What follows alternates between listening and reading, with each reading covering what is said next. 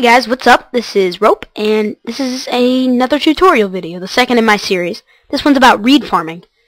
So, a reed farm is what it sounds like. It's basically to supply you with reeds. So, the way to do this is to put a reed, which can be gathered near water, in an area like this actually.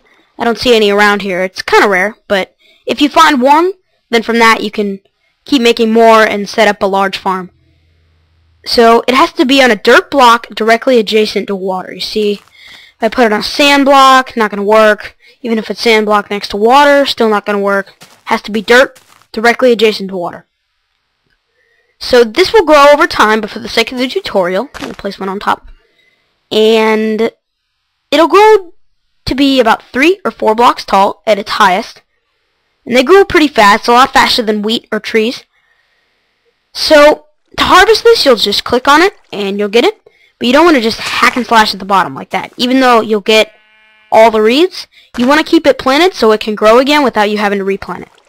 So just take this one, and then I'll take the second one, and then the ones that are on top of that, if there are, they'll fall. And you'll be able to get those too. That's the basic concept of a reed farm.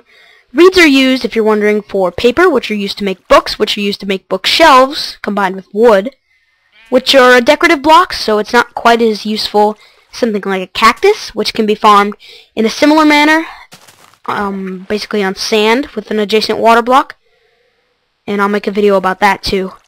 That's probably going to be my next project. So yeah, I hope you guys liked this video. I hope it was helpful. And please rate, comment, subscribe. In the description, I'm going to put a link to my new Let's Play series. A lot more impressive than a video like this. I'm cranking out about 1 to 2 videos a day, just because I really like to make the videos and it's fun for me. So it's pretty fast paced. If you want to check it out, expect a lot of new Minecraft content from this tutorial series and the Let's Play. Yeah, so thanks for watching, guys. Peace out.